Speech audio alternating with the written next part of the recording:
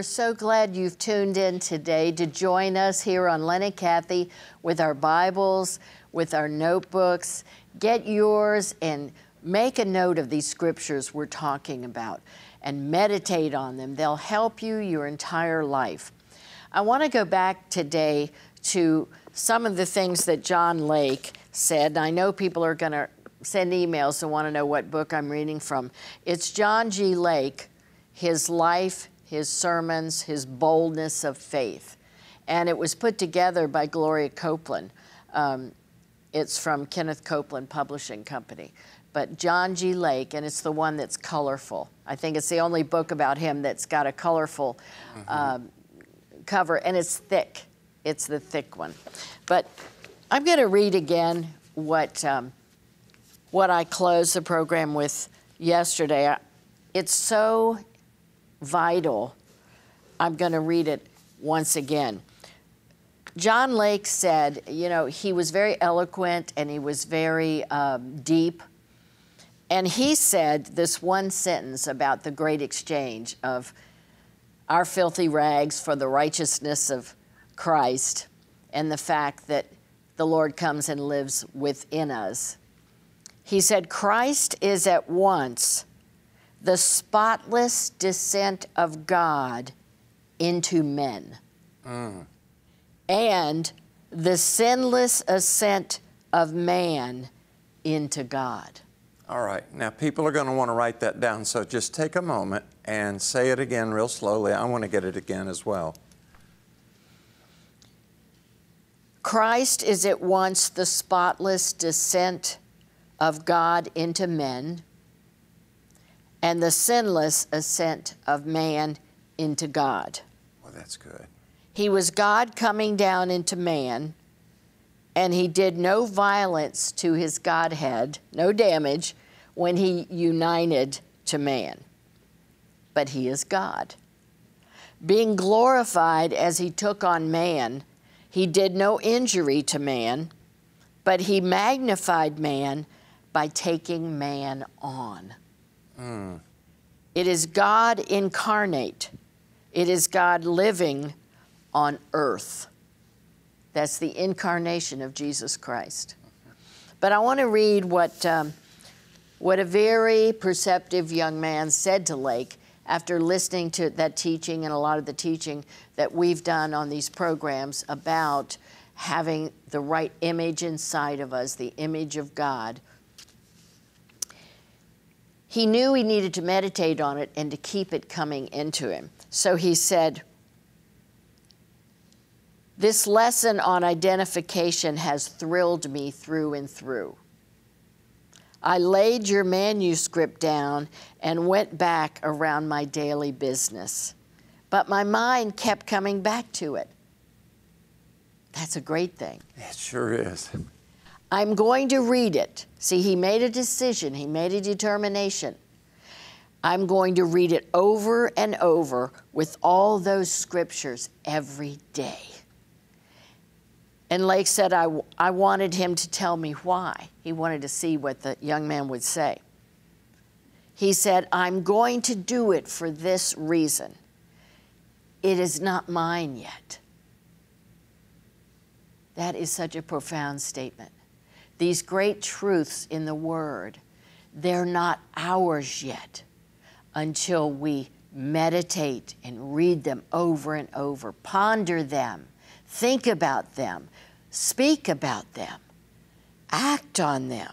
So it's always the thing that you hear people saying, mental assent is not good enough. These have to become a part of your being before they really can work for you. That's right. Yeah. That's right. And this young man knew that. He said, it's not mine yet. It is not a part of me. I remember when I took up Latin, I studied it for 2 years before Latin became mine, so I could translate English into Latin and Latin into English. Did you know I took Latin in high school? Did you? Yeah, Were you? I did. How many years? Just the one or two? 2 years. 2 years. Now, has it helped you? It's helped you in your A study. little bit. Your study of the Word and Yeah. different things and root words to other words. Yeah. Yeah, it Because helped me most too. of the English root words come from Latin. Other languages too, but especially Latin. I studied it on my own. You were forced to study it under a teacher. That's right. And we all feared her too. Oh, I tell you. So he said, now I know about this incarnation. See, he had learned from Lake about it. He said, I know about this indwelling of God. I know my legal rights. But it is not mine yet in a practical way so I can use it. The devil has me at a disadvantage still, but I will stand before the devil just as Jesus stood before the devil yet and defeat him. So Lake said, that young man has the same life as Jesus had. He has the same Holy Spirit as Jesus had. Friends, you are a son of God. You are a partaker of the divine nature. That's what you read in Peter. That is incarnation. Plus that, you have the Holy Spirit dwelling in you. You have the nature of God in you. You are His child. You have the name of Jesus. After a little bit, this truth will get hold of us. And after a little while, it will master us. He says, this is yours. All He wants of you is to go and act normal. He Boy, means that's good. normal for knowing who you are in Christ. That's normal for the Christian. That's normal for the believer, yes. Glory to God. Isn't that wonderful? It Thank is. you for reading that. And I have other scriptures, you know, that say that too. 1 John 4:17. As He is, so are we in this world. Let's take just a minute on that because there's so much meat in those few words, I can barely take it sitting here. Say it again, and then let's break it down. In 1 Corinthians 3:21, when somebody read me that, I said, that's in the Bible. It says, all things are yours. All things. Wow. All things God's made on this earth are yours. All the promises are yours. But let's go back to 1 John 4:17. All right. As He is where He is now, so are we. Well, we know that's true because we're seated in heavenly places next to Him. We read that in Ephesians. But it's talking about that being manifest on the earth. In other words, as He is in heaven, John is saying, so are we on the earth. So it's a part of the on earth as it is in heaven revelation, which is nonstop everywhere in the Word. It is. And if we get a grip on this, we can do like the woman in Singapore did. I heard this testimony. She was in Joseph Prince's church, and she had heard him preach on this scripture, 1 John 4:17. As Jesus is, so are we in this world. And she had been to the doctor, and they told her she had breast cancer. She had a lump in her breast. And it distressed her, as it would. And she had the medical report they'd given her, and she went home and she put it on the kitchen table and she sat down and looked at it. And she remembered this scripture, 1 John 4:17. As He is, so are we in this world. She said, Jesus, do you have a lump in your chest? Well, we know He doesn't. She said, Jesus, do you have cancer in your chest? And she knew He didn't. And she held that report up to Him. And she said, neither do I, in Jesus' name. That's all she said. That was enough.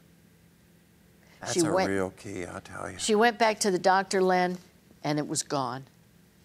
Just her faith in that realization killed the life in that cancerous tumor. That's right. Which was obviously photographed, x-rayed, mammogrammed, biopsied, and everything else they do in discovery. And that realization of as he is, so are we in this life, that killed the cancer. It did. It killed the spirit life that nourished that cancer from the dark side. And that to me is overwhelming. Just her realization of that. Well, do you realize that Jesus came to destroy the works of the devil? Yes, Was he that did. a work of the devil? Wow, yeah. It sure was. So her diligence, her distress, I was convinced. I believe it turned into determination, and the Lord tells us to plead our case. Mm-hmm. I think she was mad. Mm-hmm. I think she got mad I think that was good.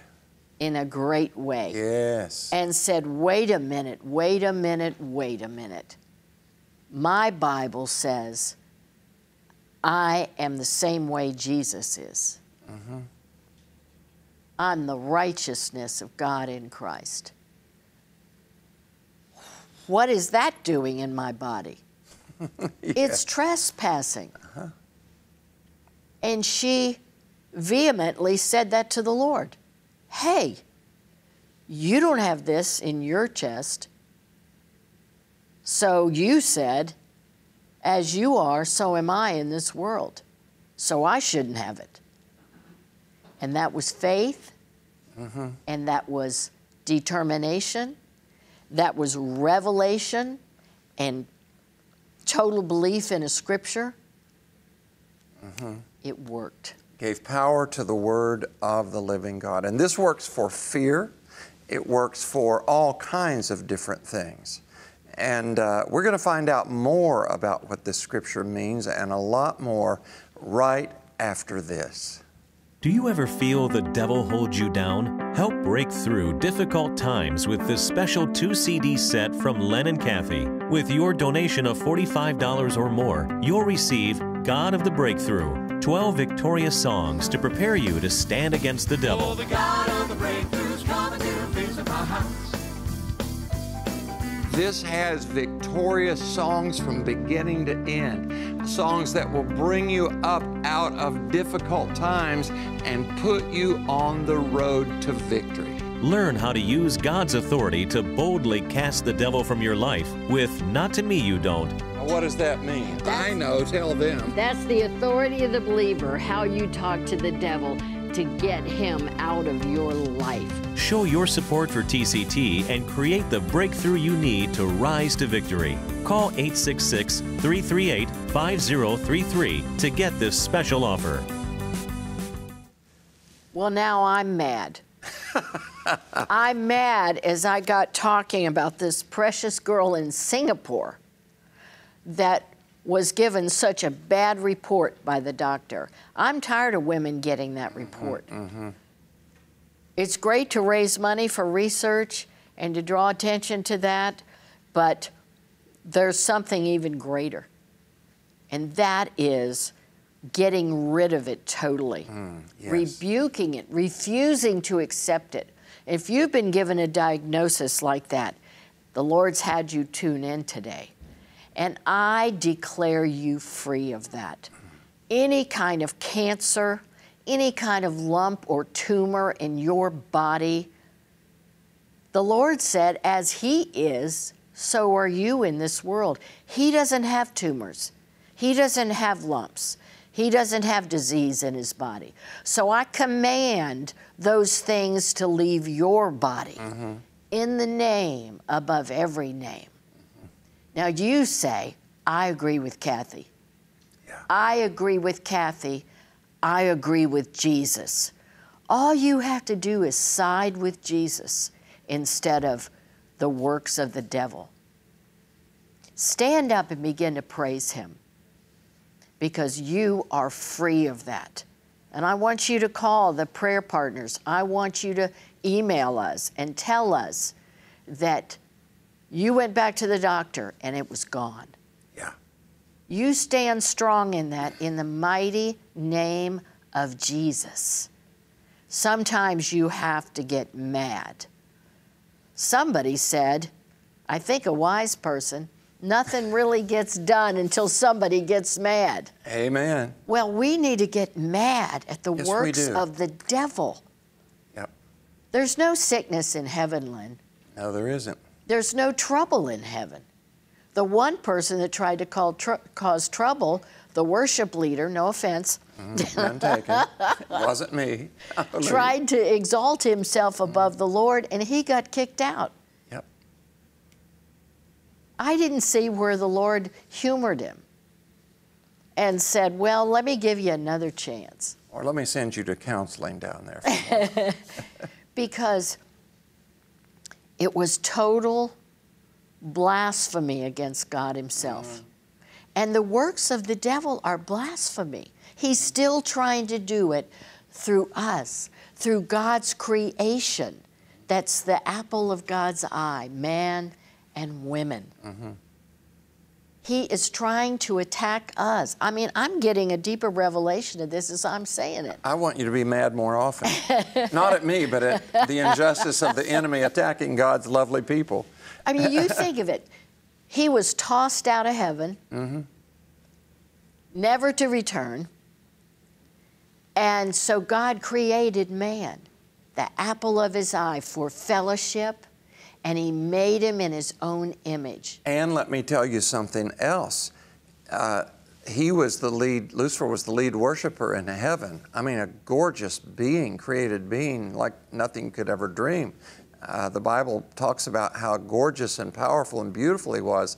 And he got lifted up. I will be like El Elyon, I'll be like the Most High, he said about his own desires to usurp and take over the throne, basically, and have the angels going around him crying, holy, holy, holy. So anyway, he got kicked out. Jesus was there, and he said, I beheld Satan as lightning fall from heaven. That's fast. Lightning is basically a negative discharge of power. And I'll tell you that on that day, in that split second, heaven got rid of a lot of negativity. So here's my point. When he lost his role as the worship leader, who picked up that opportunity and that responsibility? I'll give you just a second to think. 1, 2, 3, that's enough. We take up that role, Kathy. We are the worshipers now. Yes. Now, the angels are still worshiping the Lord there around the throne, like Isaiah 6 talks about. But since he was kicked into the abyss, so to speak, separation from God, we now carry that privilege and responsibility to be the praisers, the worshipers, the ones who nonstop around the world give him honor and glory. And this whole thing that you're talking about, so much a part of it. And yet, I'll tell you what, getting mad over injustice will keep you as sharp as a tack. It'll keep you on razor sharp status on your ability to see truth from fiction. That's right. Amen. And we have a just God. He is called the righteous judge. And I want to look, Lynn, at Malachi 3 today and get to this today. I've got it. Let me read. Is that Malachi 3, 16 and 17? Yes. You ready for me to read? Yeah, I just want to say first that get mad at the works of the devil and say you're not putting up with them anymore. Whether it's in your children, if they're on drugs, they're living like the devil himself, you take authority over it. Put your foot down in the Spirit. You say, not my kids. No way. I mark them for the Lord. I cover them with the blood. I declare them free of every work of the devil in Jesus' name. And then praise him for it and rejoice in it every day. You don't cry over it after that. You get another bad report, ha, ha, ha, ha. You laugh because you know the end result. They cannot help but turn around. You can enjoy your life while they're doing it. Okay, go ahead. That's good. That's good. Malachi chapter 3, verses 16 and 17. Then they that feared the Lord spake often one to another, and the Lord hearkened or heard, and a book of remembrance was written before him for them that feared the Lord and that thought upon his name. Verse 17, and they shall be mine, saith the Lord of hosts, in that day when I make up my jewels, and I will spare them as a man spareth his own son that serveth him. You ever go to the jeweler and you're looking at something to buy your sweetie for a gift or something like that, and the jeweler takes out the black velvet velour kind of cloth and puts those bright lights down on that diamond or that whatever, earrings or whatever, and it just sparkles. If you look in the Hebrew, and this is one of the last things, one of the last chapters that you can get right out of the Hebrew, right before the New Testament starts, into the Greek, you will see that the Hebrew meaning there is God calls you his sparkling gems. He did it right here. And he likes to just open the black cloth case and take you out and put you there and turn the light on and just look at you and just go, wow, I love her. I love him. I love them. I just love them so much. Look at how they gleam and glisten. This is how much he loves you. This is how much he dotes on you. The word says that you are the apple of his eye. Now, the word apple there in the original language means pupil. You're the center of his scope, his vision. He wants to dote on you and just look at you like a treasure and just say, look at them. Oh, I just love them so much. I just love them so much. And it's a wonderful thing to respond to that with your own prayer and praise of adoration. Well, Hallelujah. Lynn, he said that the ones, he put a special book together. Yep. He designated probably an angel, maybe many, to write those down in a book that feared him, and I believe that means reverenced him. If you reverence him, you reverence his word, because he is the living word. He and his word are one. And spoke often one to another about him, about how good he is, about how great he's been to us all. The Lord heard it, and he was so touched and pleased that a book of remembrance was written before him for them that feared the Lord and that thought upon his name. Now you bring that into the now.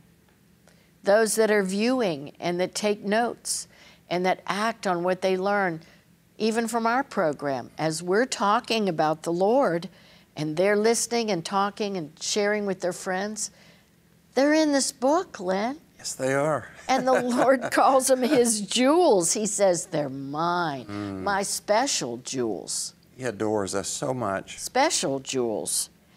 And when, in that day, when I make up my jewels, we don't even know what that means. We don't know what day he means. We don't know what he means by making up his jewels. Something to do with heaven and eternity, obviously. Yes. He says, I will spare them. We don't even know from what, but it's all good. Yes, it is. I will spare them, and as a man spares his own son that serves him. Then shall you return and discern between the righteous and the wicked, between him that serveth God and him that serveth him not. Wow. This is all very, very mysterious, but it's important to the Lord. And he wanted to let us know. Glory to God. Isn't that something? It really is. I want to be in that book. I want to be one of his jewels. To me, this appears to be a higher area that we can go into that maybe every Christian isn't in. Because it's just for the ones that made sure they didn't just talk about the trivia of the natural life nonstop all day long, but instead, because they were hungry and thirsty to know more of God, they talked about Him, and they thought upon His name, and they talked one with another. You need to have a friend that you can talk with about the things of God. Yeah. Of course, you need to have a church, and you need to have a special friend at church, a prayer partner, and people that you share with. I know the people that I most enjoy, the Christians. I know a lot of Christians, a lot of ministers, but the ones I most enjoy fellowshipping with and eating dinner with are the ones that talk about the Word. And oh, the blessing. You're eating natural food, and you're eating of the manna from heaven, straight from the Word. And as you're talking, if you'll notice, you always get more revelation. It's because when people get together face to face and talk about how good God is, He comes and sits right in the middle. Praise the Lord. Does. He said, let's keep going. Hallelujah. Hallelujah. Well, it is so good to gather around the Word of God, and we're just so grateful that you are here, that you take time out of your busy schedule to view Len and Kathy. And it's not just a happenstance that you tuned in. The Lord wants you to commit your heart to Him. It's a tremendous thing to give your heart to the Lord. Just say, Lord Jesus, forgive me of my sins. Come into my life and rule and reign and govern in my life. And I thank you for it.